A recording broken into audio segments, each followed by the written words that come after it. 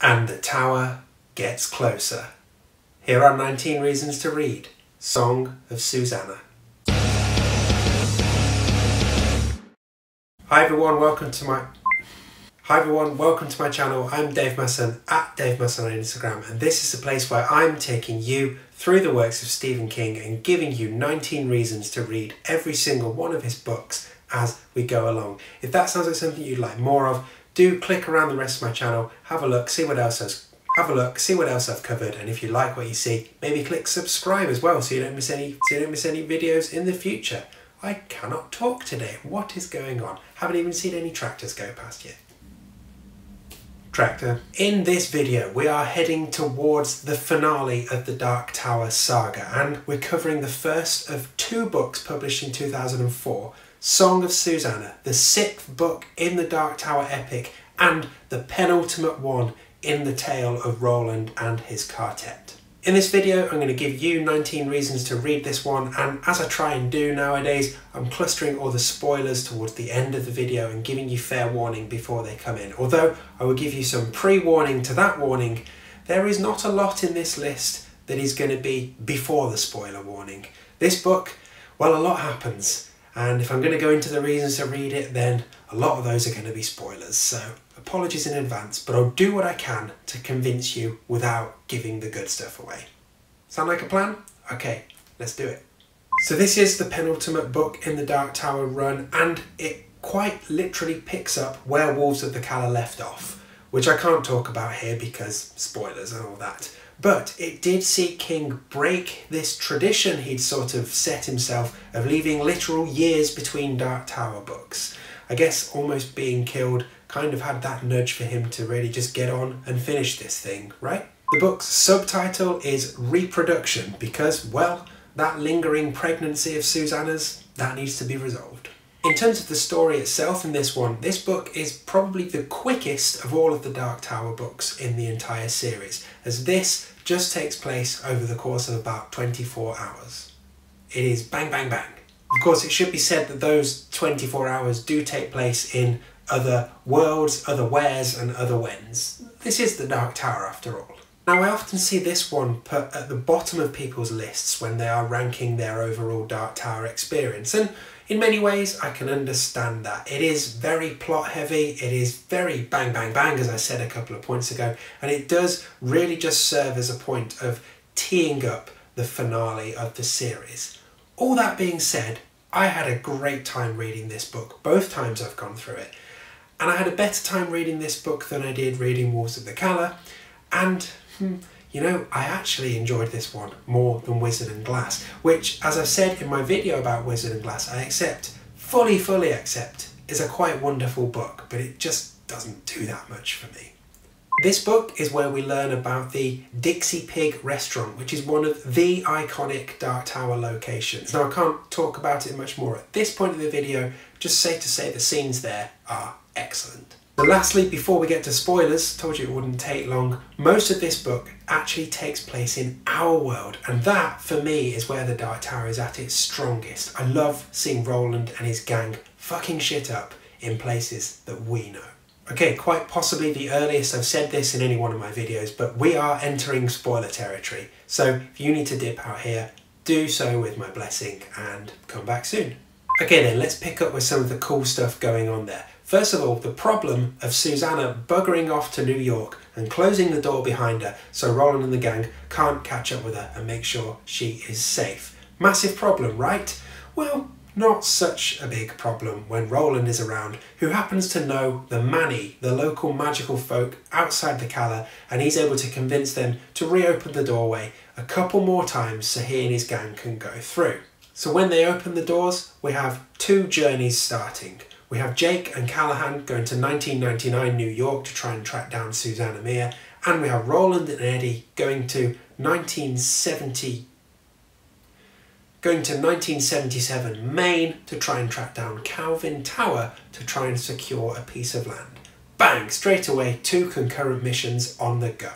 Of course, that's not how it was supposed to pan out. Those two groups were meant to be doing the opposite things and going to the opposite wheres and whens, but they get sucked into the doors at the wrong time. Bang! Instant bang! Bang!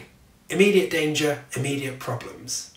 So in 1999, cannot speak today. So in 1999 New York, Susannah Mia hangs out in a hotel for a bit before being told that she needs to head to the Dixie Pig restaurant, which I told you about earlier. Now, the Dixie Pig restaurant is important because it is full of vampires, it is full of canned toy, and it is a secret entrance back into Midworld. It is one fucked up place. So at that Dixie Pig restaurant, Susannah is taken through that door to Feddick, which is a town just outside Thunderclap in Midworld, and she and Mia are separated so Mia can go off and prepare to give birth to her horrible demon child. So that horrible demon child is not only the child of the Crimson King, but also the child of Roland and Susannah. How does that work? Well, stick with me. Remember in The Gunslinger when Roland has sex with a demon to stop the demon having sex with Jake? Yep, remember that? Well, that demon took Roland's seed during that incident. And then when Susannah has sex with the demon, when they're trying to bring back Jake into Midworld in the Wastelands, well, that demon has Roland's seed in it and, well, impregnates Susannah with it. Keeping up? Yeah, it's a bit strange. So back in 1977 Maine, and literally the moment Roland and Eddie drop in, they are in the middle of an ambush set up by the gangster Jack Andolini, who we meet earlier in the series, who has been tipped off by Mia all about it. Straight away, gunfight, and it's a lot of fun. So Roland and Eddie are actually helped and saved by a local Mainer named John Cullum, who they then get to take them to Turtleback Lane to meet one special character. An author called Stephen King. Yep, Stephen King quite literally writes himself into the Dark Tower story in this book, and it all gets a bit meta and, for honest, a bit messy. So Roland initially thinks that King could be some sort of god, but then hypnotises him with his weird bullet trick and learns that he's actually just a conduit of stories. And the resolution of that is basically Roland kicking Stephen King up the ass and saying, get on with it and finish these damn Dark Tower books. We also learn that King's mere existence and him writing these books is causing walk-ins, people, creatures, strange beings from Midworld drifting through a gap in reality through to our world. Yeah, just go with it, okay? So in New York 1999, Jake and Callahan quite literally land in the middle of the road and Oi is nearly run over by a taxi. Jake reacts very rationally and maturely to this by almost shooting the taxi driver before Callahan is able to talk him down. Anyway, they eventually track down the hotel Susannah has been staying in and they find Black 13, that magical mystical orb that Susannah had used to get to New York.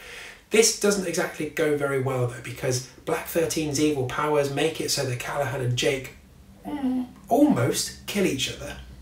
That was a strange noise I made, wasn't it? Lots of outtakes this week. Thankfully, Callahan is able to restore his faith and overpower Black 13. Jake and Callahan then decide to hide Black 13 in a locker at the bottom of the World Trade Center in 1999.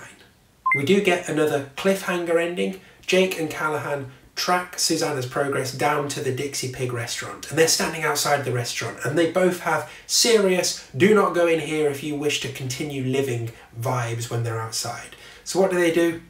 Naturally, they raise their weapons and they go in.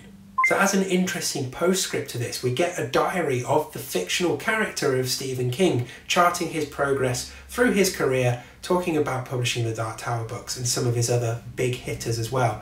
Now that diary ends with references to Stephen King dying on the 19th of June 1999, the very date that he, in real life, was knocked down by a minivan driver. It truly is the point in the book where King and the Dark Tower become so interwoven that you just don't know what's real and what's fiction. So there we go, 19 reasons, mainly spoilers, to read Song of Susannah. Do let me know if you like this one, let me know what you thought of it in the comments below. If you enjoyed this video and you'd like a few more servings of this kind of thing, well, there's loads more to explore on my channel. Do click around, go and see what you can find, maybe click subscribe if you like it that much. There's also a complete guide to the Dark Tower, and of course next week we'll be hitting book 7, the finale of the series, so do check back for that as well. And if you want to come and chat Dark Tower or anything Stephen King on Instagram, I'm at Dave Musson, always happy to talk in my DMs. As I just mentioned, next time we will be reaching the finale of the Dark Tower series, so it will be another 19 reasons that are nearly all spoilers, but come back anyway, because we've come this far, we may as well wrap it up. Yeah? Okay, take care, and I will see you soon.